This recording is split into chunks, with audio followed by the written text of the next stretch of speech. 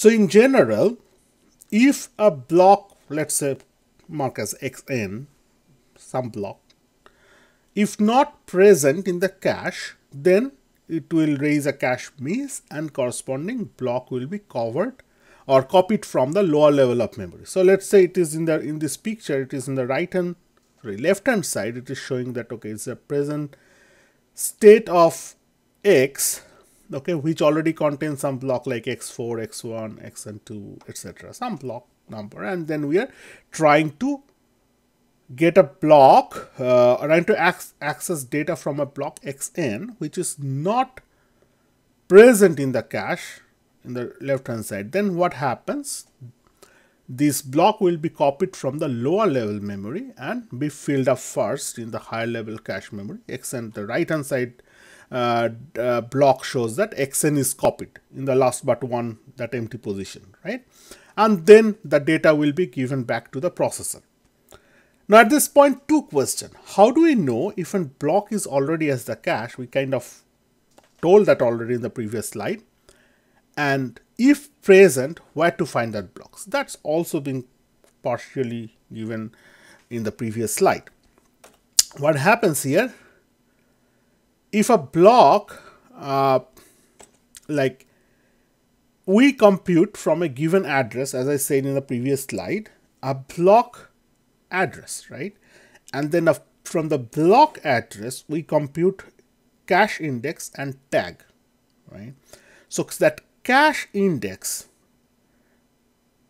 will dictate that where to find the block in the cache, which cache line to access, and then matching the tag in that cache line with the tag generated for this given address will be matched, and if they are equal, we know that block is present in that cache. If the tag doesn't match, that means that block is not present in the cache. Now if a block can go only into a specific cache line, the next slide explains the one I was iterating over words, then it is easy to find the block if present, right? We have the calculate I, we go to that places, and then given one specific cache line index, this is a software to find a block, right? And then it says that since this I is basically computed with the modulus operation, then address, like multiple address, can be mapped into one single cache line, right? In this picture it is showing that, like for example 1, 5, 9, all of these can be mapped into this this one blue cache memory, blue line in the cache memory. Right? So this is not unique. Like it can, for blocks, this I can be same for different blocks, block address. Now, how do we know the corresponding block is present or not? It basically, we look at the tag in the cache line and compare with the tag computed for that given block for that given address. If they match, the block is present in the cache line. If they don't match, they are not present. It's a cache miss then. So this one, let's take an example, right? So the first operations, this table, operations table, tells us that there are a couple of block address we computed. So some from given address we basically make a div operation with k and get a block address. So there are this block address, let's say it's a 5-bit block address, and then we compute for this each block addresses how the cache operation is done. Okay, so for you it is basically filled up already to compute the cache and tag line. We know that let's say cache line was 3-bit and tag was 2-bit, then we basically do this from the block address. We there are 3-bit cache line means there are 8 cache line, right? So if we compute like div and mod operation with this block address, we can come across the cache and cache line index and tag values. This is a modulus operation, and this is the quotient. Like from the division quotient operation, we are getting the tags. And then what happens, let's say we are accessing this block sequentially from top to bottom, then what we'll do here, like my cache, this is upper right corner, this table shows you the initial configuration of the cache when you power it up.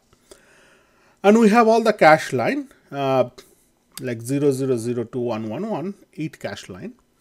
And we have, let's say, a valid bit, like within a control bit, we just, let's say, focusing on only one bit, which tells if the cache line is valid or not. And initially it is, let's say, not valid because nothing is there, or like it is not preloaded with some data.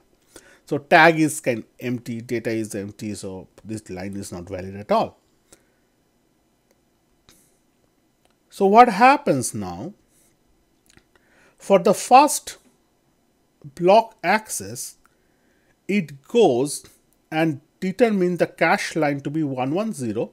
So it looks into 110, that row, 110, and it sees that it is not a valid. So that becomes a cache miss, and then corresponding block is copied from the main memory to here. So for the operation 1, what it will happen here, it will becomes a miss for the first operation. So we tagged a miss there, and we copied the block for this 10110 block address from the main memory. We stored the corresponding tag 10 in that cache line and mark the valid bit as a Y. And this is now a valid cache line. Then for the operation 2, if you look at the cache line determined is 010 and tag is 11. So for that it will be a miss, right? Because that cache line is empty now, and we will copy that block for 11010 into that cache line.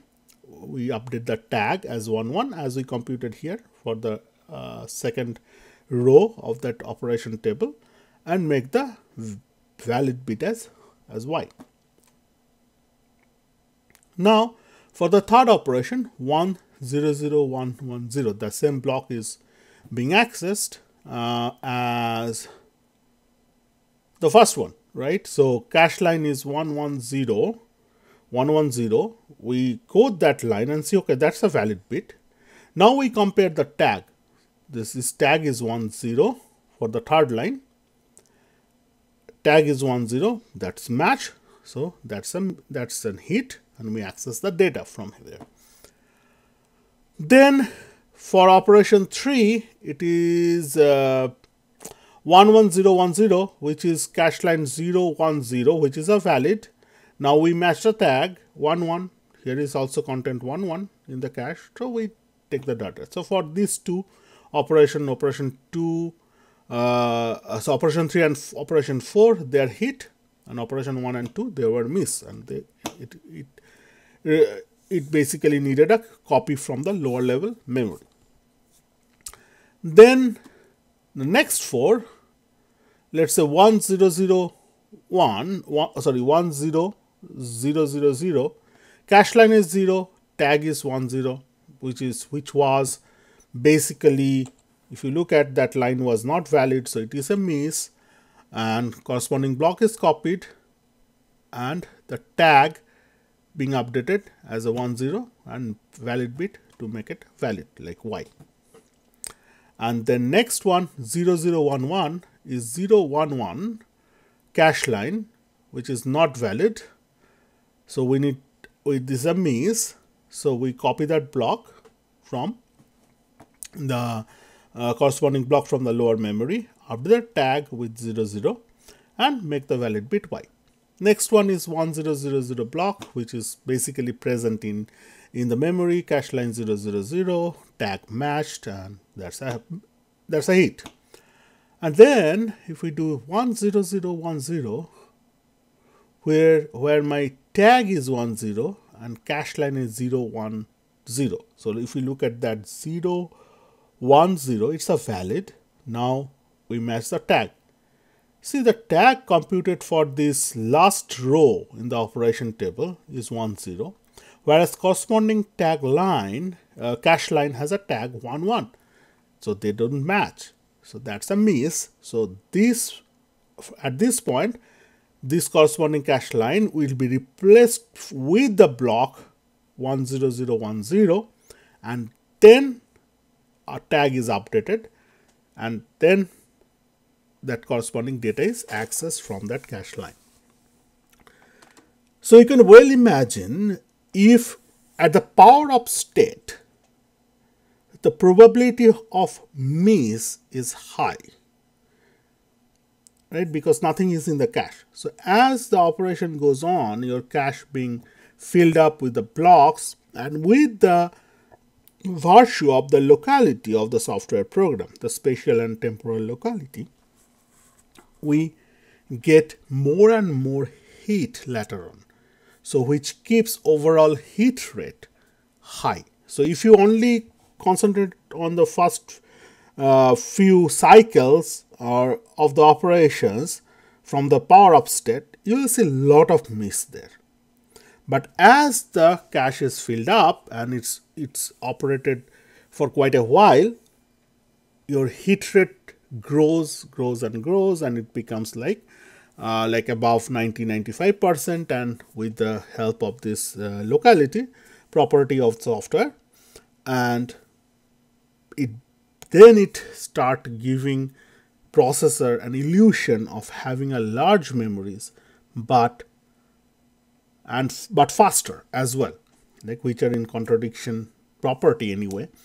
But to processor, it becomes with this technique that we have a fast and large memory.